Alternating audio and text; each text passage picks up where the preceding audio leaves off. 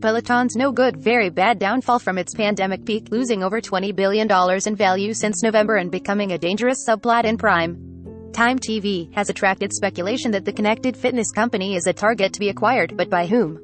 A Friday evening report from the Wall Street Journal tosses out Amazon as one of the potential suitors that may be considering a deal, just as markets closed for the weekend and only a few days before Peloton issues its Q2 2022 earnings report on February 8. Just the suggestion caused a spike in Peloton's stock price, sending it up 20 to 30% in after-hours trading. Peloton started 2020 as the butt of jokes thanks to a terrible holiday commercial. Nobody was laughing a few short months later. When lockdowns began, Peloton started by offering a free 90-day trial to its app, no bike purchase necessary. By mid-2020, Peloton said it had 1.1 million subscribers and posted its first ever profit. Amid heavy shipping delays, Peloton slashed the price of its original bike and introduced 2 new products. By the end of the year, it spent $420 million to buy Precor, one of the world's largest commercial fitness equipment makers. It kicked off 2021 by dropping another $100 million to fix shipping delays and yet another $400 million to build a factory in Ohio. And then the problems started. Over the summer, Peloton recalled both its treadmills following reports of several injuries and, in one instance, a child's death. With the COVID-19 vaccines, restrictions were relaxed, and people began returning in droves to brick-and-mortar gyms. Sales stalled, even as Peloton cut the price of its original bike down to $1,495. In a reversal of fortunes, Peloton reported a net loss of $376 million for Q1 2022, sending its stock into free fall. The same day Planet Fitness reported it had exceeded expectations. Peloton CEO John Foley admitted in an investor call that the company had misjudged how things could change after people started getting back to normal life.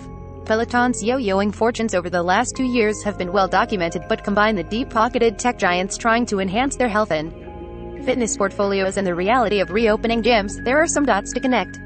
Over the last few weeks, some reports have suggested Apple as a possible landing spot, but that seems unlikely.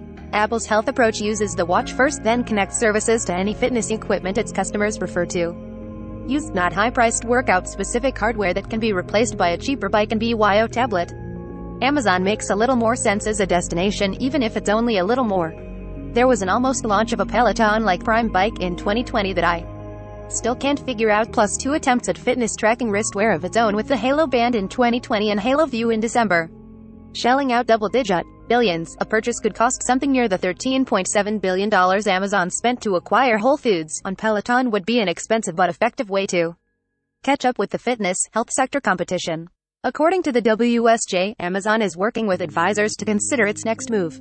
Whether an acquisition attempt comes from the company or anyone else is still up in the air. Also muddying the situation, according to the paper, is that CEO John Foley and other insiders control 80% of Peloton's voting shares, so activist investor calls for a sale may not carry much weight. Either way, we'll probably have a better idea of the company's future by the time its earnings report hits on Tuesday afternoon. Related, Peloton's woes continue as it temporarily halts bike treadmill production. Peloton scrubs viral ads starring Chris Noth after the Mr. Big actor is accused of sexual assault. Amazon announces new wearable and services to try to make you fitter. Peloton's latest gadget is a $90 heart rate monitor for your arm. Recommended by